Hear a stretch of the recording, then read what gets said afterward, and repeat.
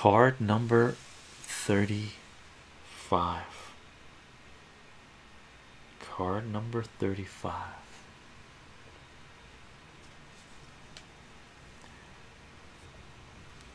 Ballots and bullets. Ballots and bullets.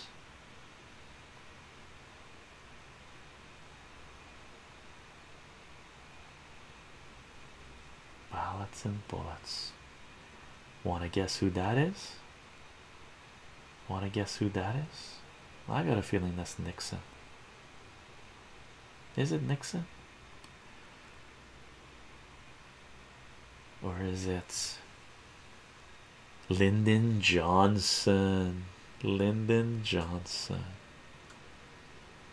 I thought they might bring in Nixon at some point. Lyndon Johnson. And if I recall correctly, he was sworn in on a plane, right? With Jackie beside him, with a little winking going on. Was it on a plane? Wow, how brilliant that is. Look at that. Let's look at the text. Let's look at the text.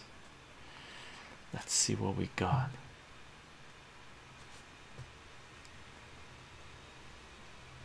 Lyndon Johnson. Lyndon Johnson. Paragraphs insane. Ballots. The two scandals. Johnson. Yeah. Yeah, legislator. Yeah. Let's see, there's a paragraph break here. CIA. Huh.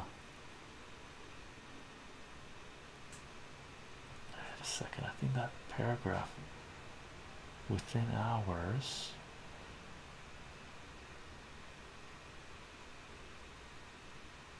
Okay, this last paragraph seems a little different. Ends the same, but I think they're a little different. We're going to read the revised version, gang. Let's read the revised version. Important.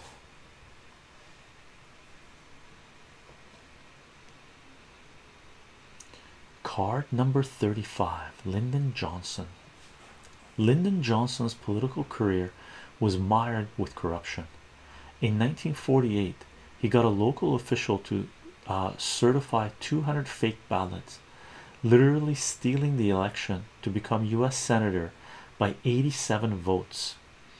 In 1949, a TV newsman investigating Texas vote fraud was killed. In 1952, his assassin was found hanged in his jail cell after he offered to reveal the location of the missing fraudulent ballots. Two scandals rocked Johnson's vice presidency. First was his link with Texas wheeler dealer Billy Sol Este, who collected millions in federal agriculture subsidies for non-existent cotton farms. In 1985, Este testified that Johnson had ordered the death of Henry Marshall, who had been investigating the scam.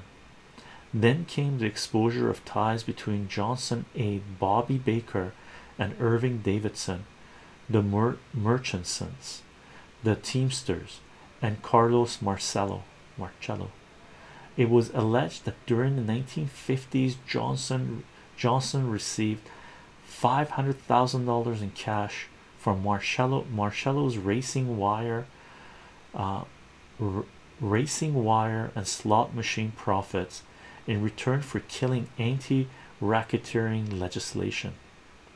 Johnson's longtime mistress, Madeline Brown, claimed he told her Kennedy's death was, quote, ordered by American oil men and the CIA, end quote, and he knew of it in advance.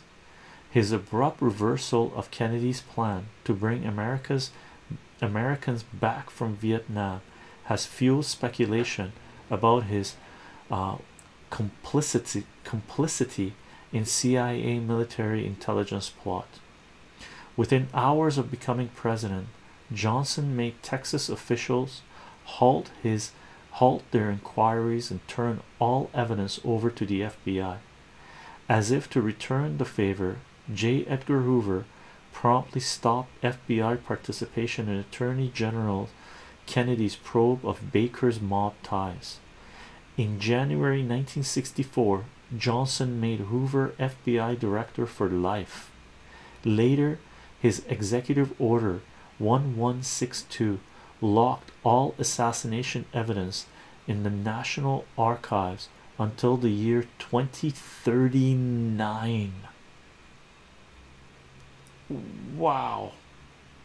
Wow.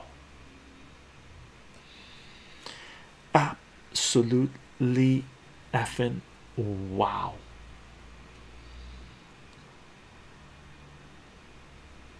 Wow.